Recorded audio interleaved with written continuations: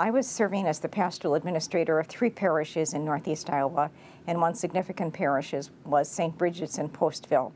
A few days before the raid, we had heard rumors that there might be one someplace in Iowa, and every person who had a Hispanic community within their parish was hoping that it would not be theirs.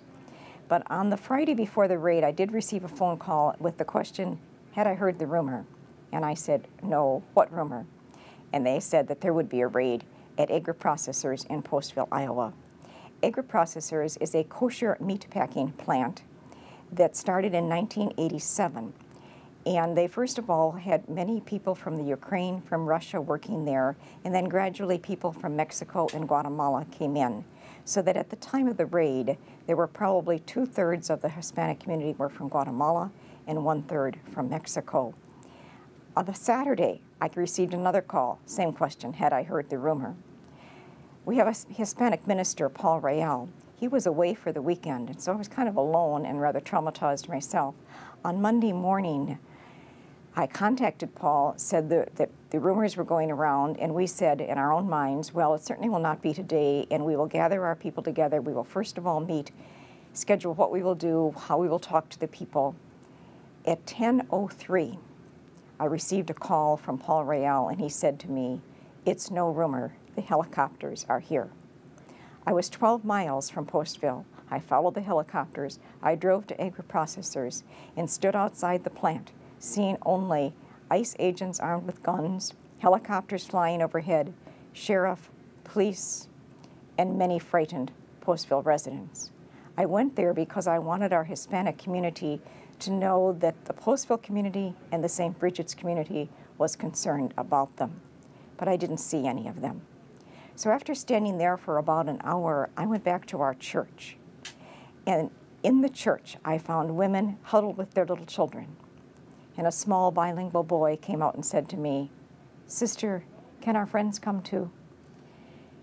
My response, of course, was, of course they can. Tell anyone who is alone or afraid to come to St. Bridget's.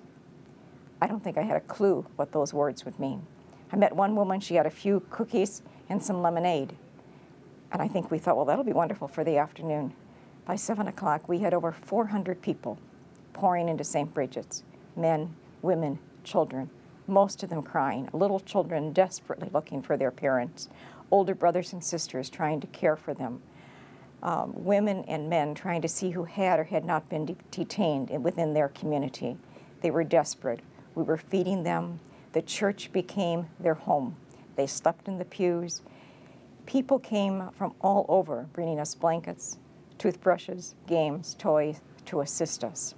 I always say to people, we saw that evening humanity at its best, and we also saw it at its worst, because we saw what happens when the law of the land does not keep up with the need of the land.